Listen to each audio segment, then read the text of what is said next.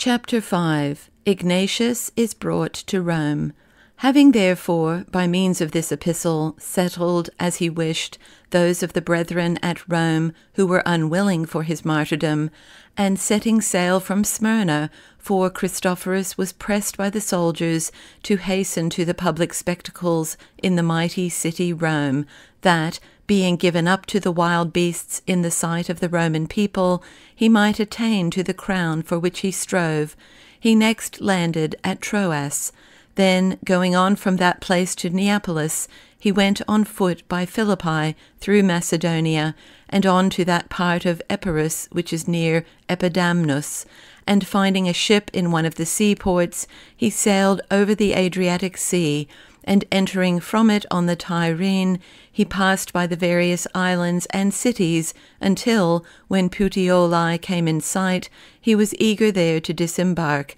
having a desire to tread in the footsteps of the Apostle Paul.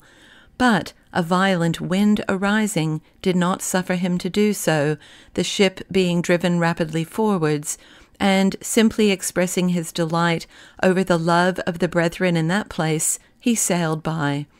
Wherefore, continuing to enjoy fair winds, we were reluctantly hurried on in one day and a night, mourning as we did over the coming departure from us of this righteous man.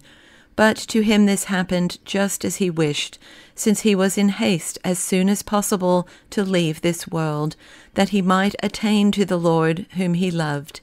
Sailing then into the Roman harbour, and the unhallowed sports being just about to close, the soldiers began to be annoyed at our slowness, but the bishop rejoicingly yielded to their urgency.